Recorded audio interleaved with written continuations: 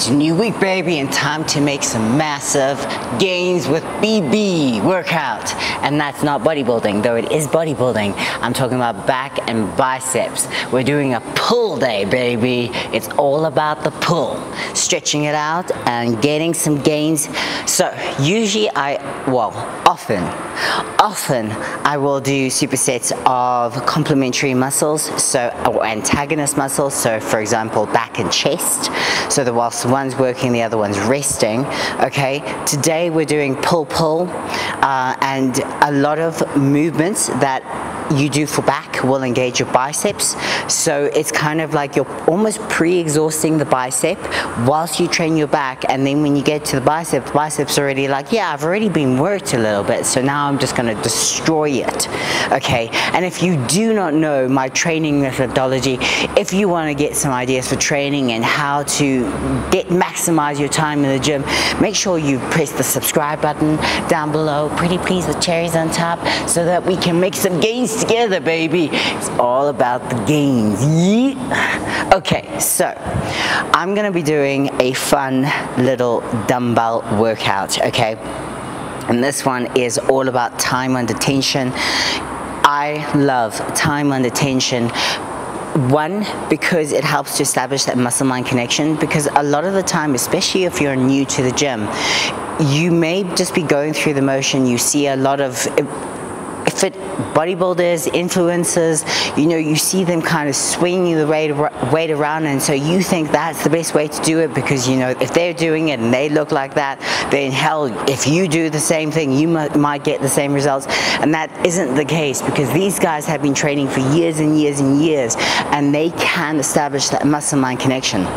For the everyday gym goer, time under tension is, in my opinion, and negatives are the best way to really reinforce that muscle-mind connection, because it's important, especially for bodybuilding purpose, to be able to actually isolate the muscle that you're trying to work. You know, if you're doing a powerlifting movement, you're using every single muscle under the sun to move that weight. It's an external movement, okay? You're using everything. Bodybuilding is about isolating every single muscle so that you can sculpt it into the shape and the physique that you want. So you need to be able to go, okay, I'm working my lats today, or okay, I'm working my front delt today, because you want that symmetry. You want your front delt, your medial delt, and your rear delt to all be in proportion.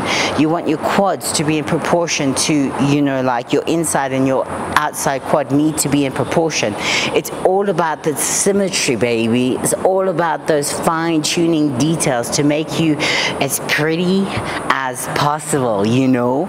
Okay, so we're gonna be doing a back workout ending with biceps. As I said, you will use a lot of bicep when you do a back pulling movements, so we're essentially just maximizing the fact that we're using biceps to finish off the workout with this total bicep destruction. And you will find that by destroying your bicep, it will also affect your strength on your back movements, and you know, so it works in synergistically, okay? And you might find that as you do the supersets, if you are truly hitting failure on every single set, you might have to go a bit lighter and lighter as you go, and that's absolutely fine. Okay, I have a myriad of dumbbells beneath me. I don't know if you can see them. If you can't, it's okay.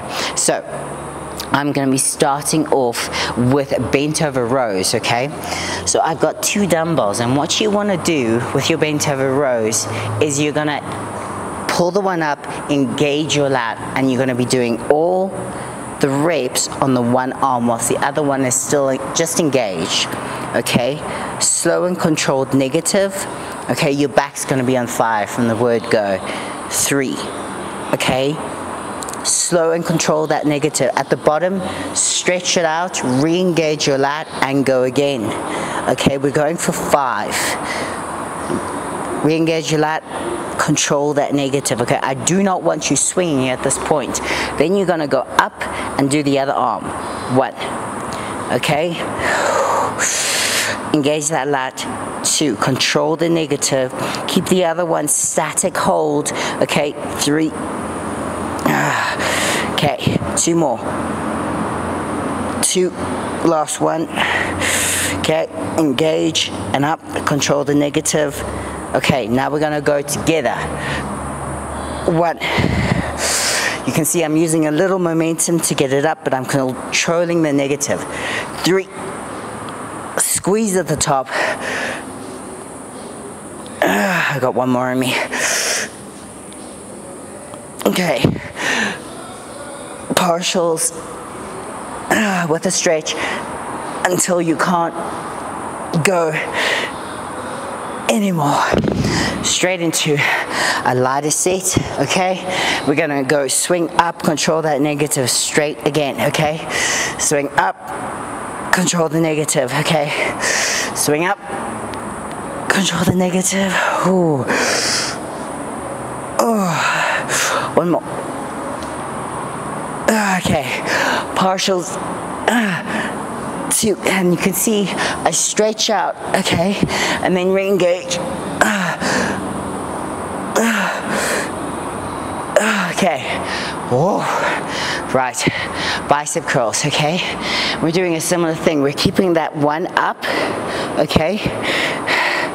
Just out so it's under tension. And then we're controlling the rep of the other arm, okay? 3. No, I think that was 4.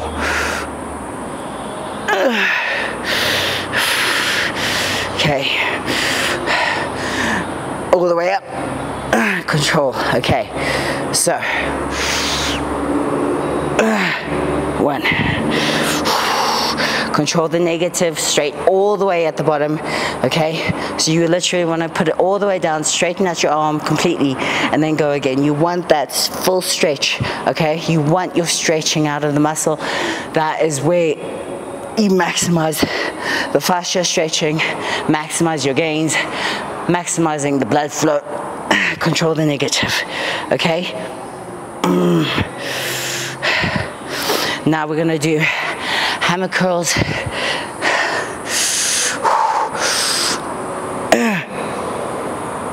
You can see I'm swinging a little.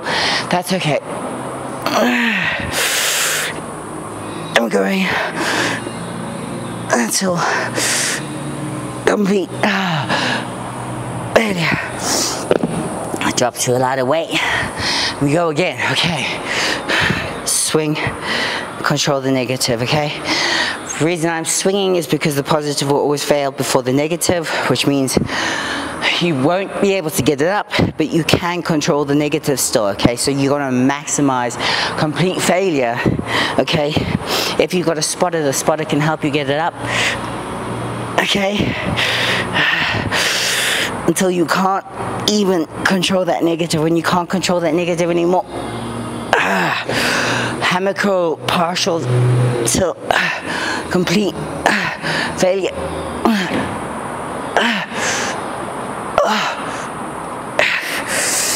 Yeah. Okay, so a couple points, so I'll just go back rather than moving the camera. Okay, so that stretch is really important for the back, okay? By stretching out and then re-engaging, the stretch out helps to get those micro tears in the muscle. You want the stretch before you re-engage, okay? You don't have to go like a banana, okay? You want to stay with a bit of tension, still controlled. You don't want an injury, but you do want to get that stretch, if it makes sense, okay? The same with the bicep, okay? You want to straighten out your arm as much as you possibly can. I see a lot of people when they're doing bicep curls, you know, and they're bouncing, okay, and they're just doing that. What are you doing? You're not doing anything. You're not working the muscle, okay? You're getting a nice swing action going, okay? You're getting your pulse up. You're swinging the shit around. And number 2, I see a lot of people who just kind of do this.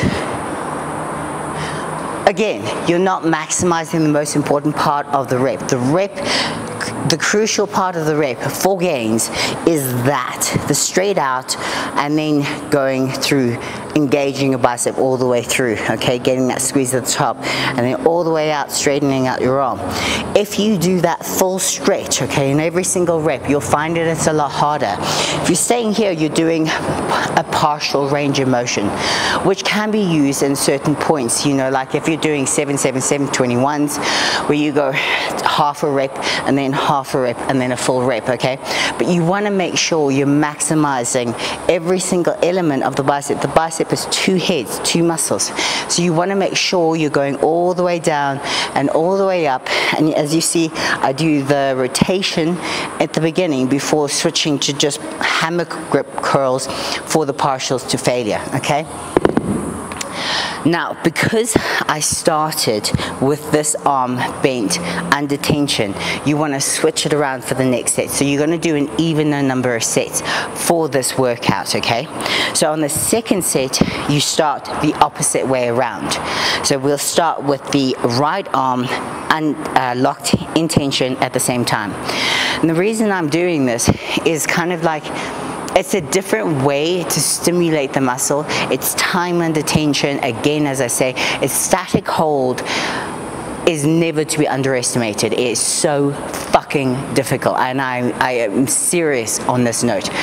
Doing a static hold, even if you're just like holding a plank or something like that, is a lot more difficult than people realize. So you having to statically hold that dumbbell under tension the entire time whilst the other arm was working, and then vice versa, you will find it so much more difficult. So don't go too heavy to start off with, because you cannot underestimate how difficult this actually is. I'm literally using 15 kilogram dumbbells. I can like barbell row, you know, 35, 40, 50 kilograms if I really wanted to. Yeah, there will be a lot of swinging on the 50, but I will be able to control the negative.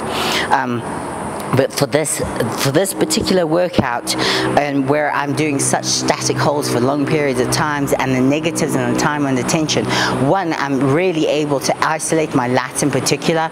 Like from the word go, as I said, like I've got that massive amount of blood flow right into the lats, which is what you want. So we're doing set number 2, okay? And again, as I say, you're gonna alternate arms. So now it's the right arm, and you're going to control the negative for 5 reps. Remember that stretch out at the bottom, re-engage your lat and go. Okay? 2. As you can see, I'll do it from the side, re-engage. 3. If you struggle with the muscle line connection and you cannot do that re-engage movement, that's fine, just try your best. Remember, keep your chest tight, scapula retracted. Okay, now we're going to do the other arm. Okay. Oh. 1. Engage. 2.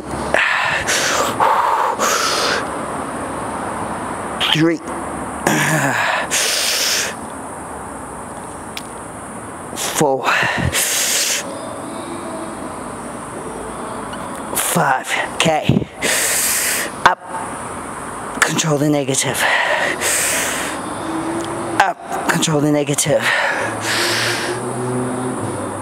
3. 4. One more. Partials. 2. Complete. Area. Oh, straight into the lighter weight. Oh, okay. Negative up.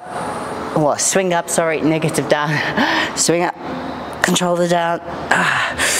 Aim is 5 reps. Oh my word.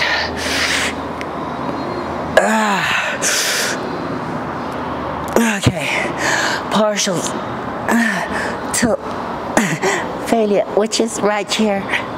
Oh, okay, I've got to go straight into the bicep curls. Okay, right. So, straight up with this arm.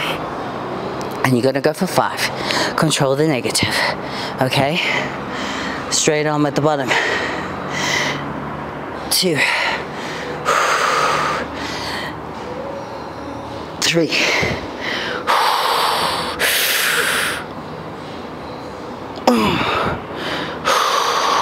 1 more. Okay. Get it back up. And to the other side. 1, 2.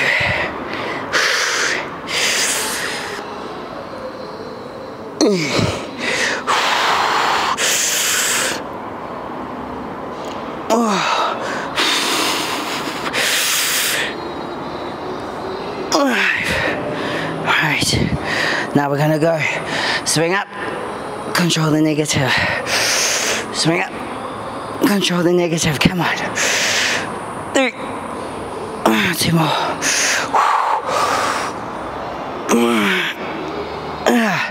One more. Okay. Negatives, partials, till complete failure, which is like fucking imminent. Straight into a lot of dumbbells. Okay, so we're going up. Control the negative. 5 reps. Let's go. 2. Oh. 3. Oh.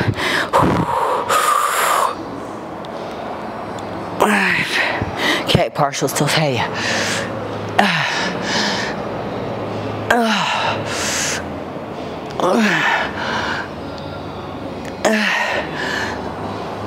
Oh my word. Yeah. That was soul destroying on so many levels. I'm gonna have to grab some lighter dumbbells, I think, because check out the pump, baby.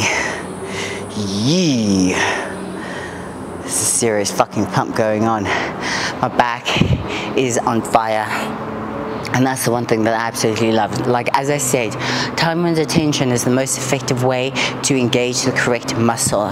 If you struggle with that muscle-mind connection, like as I said, if you struggle with the engaging of the lat before you pull, that's fine. The time under tension will help you to make that connection anyway, because the muscle will start to burn and you'll be able to go, okay, that muscle's burning, that's what I'm supposed to be engaging. Now I can really focus on it, and that's what I love about the time under tension. As well as the fact that you get the most massive fucking pump imaginable when you do it. So do not underestimate time under tension. That is your friend, especially for making that muscle-mind connection. And remember those partials till you cannot go anymore. Like, ignore the pain of the burn of the lactic acid, push through that until you literally cannot move that dumbbell anymore. That's what you want. You want to literally be like, oh my word, I cannot move it. I'm literally just shrugging at this point. And another key point is, as I mentioned, keep your chest up. Okay, yes, you're bent over, but you still want your chest up. Okay, you don't want to be in that hollow hold position, because it's harder to engage your lat in a hollow hold position than if you keep your chest nice and tight. Okay, the moment I keep my chest up, my scapula retracted, I can immediately start to engage my lats. If I'm in this position, I can't feel my lats, but if I tighten up, I can immediately feel my lats, because your lats have to engage to tighten up, if that makes sense. So if lats are a struggle to make that muscle-mind connection, just make sure you are keeping nice and tight. Remember, bodybuilding posture is the prim and proper positioning. You want to feel like a ballerina, even though you're bent over, okay? You're keeping nice and tight, and that tightness will engage the lat to help you make that muscle-mind connection. So that's today's workout, baby. Superset. Remember, left, right, alternate between the two. So you need to do an even number of sets for this workout. So it's either 4 or 6, and rest enough between sets so that you can really push on the actual superset, because you want to literally push, drop, push, drop, push, drop until you cannot move anymore. Okay, that's the point of this. It's maximizing failure on multiple different weights. Okay, and you will find that your biceps are already pre-exhausted by the time you get to them after the bent over rows, because you do use biceps as a secondary muscle when you're doing those bent over rows. So today's gains are had. Keep on pumping. Yeah.